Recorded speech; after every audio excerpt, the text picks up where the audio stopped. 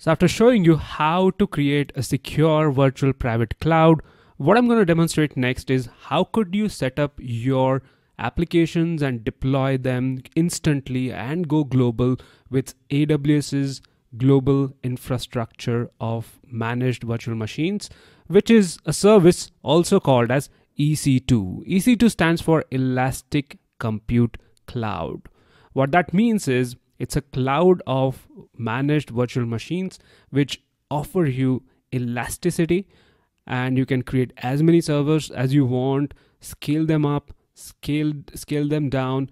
Whenever you need more capacity, you can increase and launch more servers, and so on and so forth. Now, how do you go about creating a server on AWS is what I am going to demonstrate next to you. So here on this AWS console, you see that the VPC is already been set up. And when I deploy my servers, I want to make sure that it is secure. And to ensure that it is secured, we deploy it inside virtual private cloud. So when we deploy the server, I'm going to demonstrate that it is deployed inside the VPC and the subnet that we have set up earlier. So here I go. So before I actually start deploying the server, I'm also going to add all my commonly used services and pin them to this dashboard, the front page of that, so I can access it easily.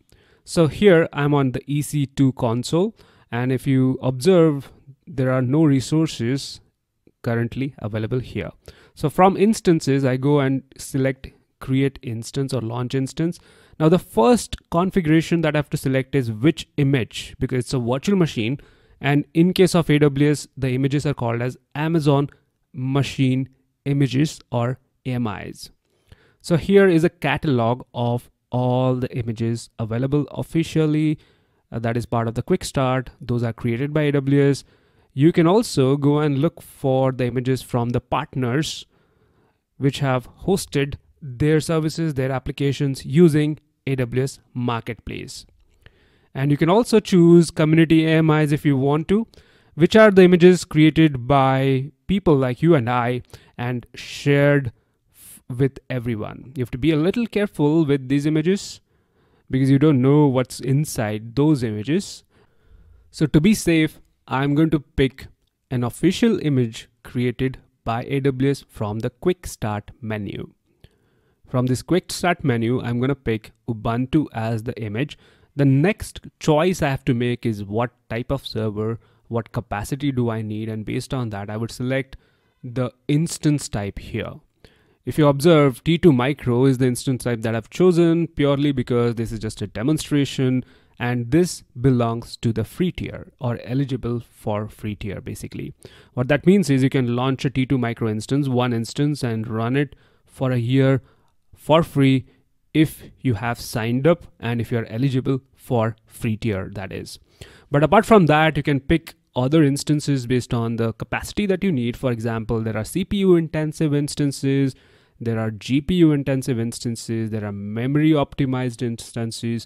So depending on the workloads that you want to run, you would pick the instance type. I'm going to stick to T2 Micro and just go ahead and launch the instance or go ahead with the next configurations. Now this is where I would select that, I want to make sure that the instance is launched in a secure environment. So I would pick my VPC, pick my subnet. Since this is a web instance, web server that should be accessible from outside, I've chosen the public subnet. And then from advanced details, you could also configure other things like, after creating this Ubuntu server, what do you want to do? If you have a script to run, and that's exactly what I have here. This is a script to install the application that I want to deploy, which is WordPress. And I just paste it here as part of something called as user data. So after the instance is launched, the VM is created with Ubuntu as an operating system, it is going to run that script. Next is about storage. So from here, I can select the type of storage. It could be magnetic disk like the hard drive that we had earlier versus the newer faster drives such as SSDs. Provide the tags to identify and filter your instances. This is always useful. And then I'm going to go ahead and configure the security. Security or the firewall for instance or the server is created using security group, which we have already created. I've shown you creating a security group while setting up VPC. So I've chosen that default security group and I'm going to continue with that, review my configurations and click on launch. When I click on launch, it also asks me for the key pair. Key pair is basically how I access this instance. It's a Linux instance, so I would SSH into it. So I would need a SSH key pair in order to provide an access. So I'm just going to go ahead and create a new key pair. The moment I say download key pair, it gives me the private key basically. And AWS has the public key, which is it is going to set up on the servers that I launch whenever I choose to. Using that key, I could access the server. And this is where you see the instance in the pending state now.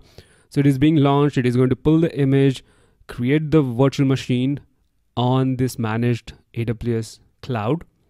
By the way, AWS uses Zen Server, an open source version of that, as a hypervisor underneath the server's infrastructure that you see.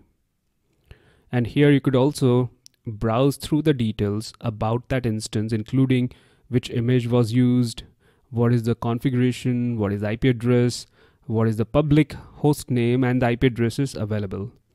And instance state shows you whether it is running, whether it is in pending state, whether it is terminated, and so on. And now that my instance is available, I can access it through web browser because it's a WordPress application.